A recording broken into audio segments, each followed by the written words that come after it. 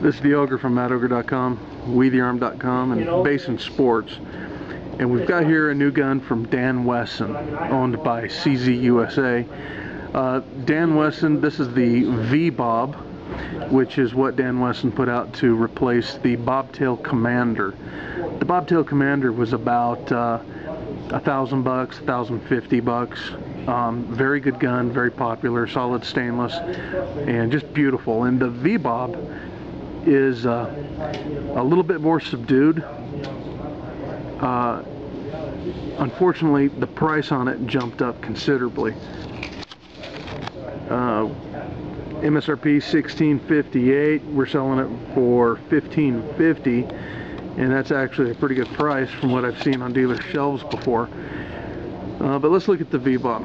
The V-Bob has really nice grips, and I'm doing this in macro so you guys can see the detail. It's got linen micarta grips. They're kind of a slimline grip, so it keeps the profile very narrow, fits the hand very well. The checkering is, well, it's not really checkering. You can see it's got,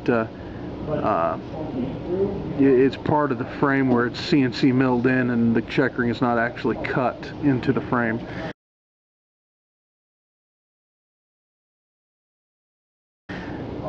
Same thing on the back strap here.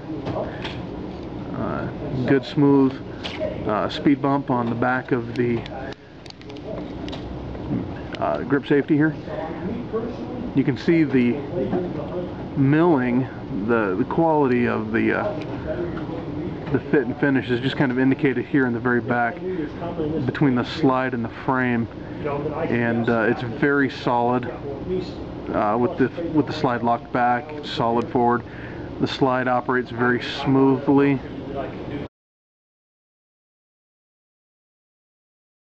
They've done a nice bevel on the dovetailed front sight.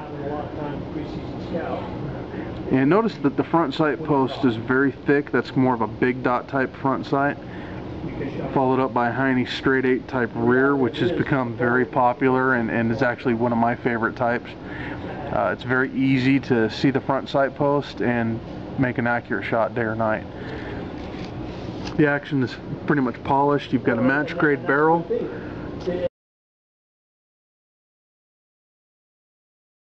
You've got a nice tight match grade bushing up there. You have a GI type guide rod, so there's no full length guide rod on this. Makes it easier to take down. The controls pop really easy, really well. It's all fit very well, very tight. One feature I like is the safety. It snaps off and snaps on. Very secure.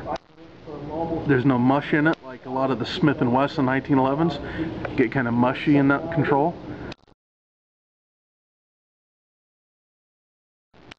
The trigger pull is very, very nice and crisp,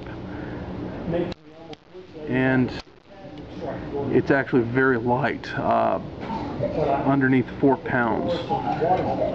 Great gun. This is a good improvement over the Bobtail Commander, but with that huge price increase, we're talking a $400 jump.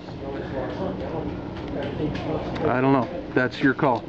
But the clean lines with no big bulletins on the side, it's just aesthetically a beautiful gun.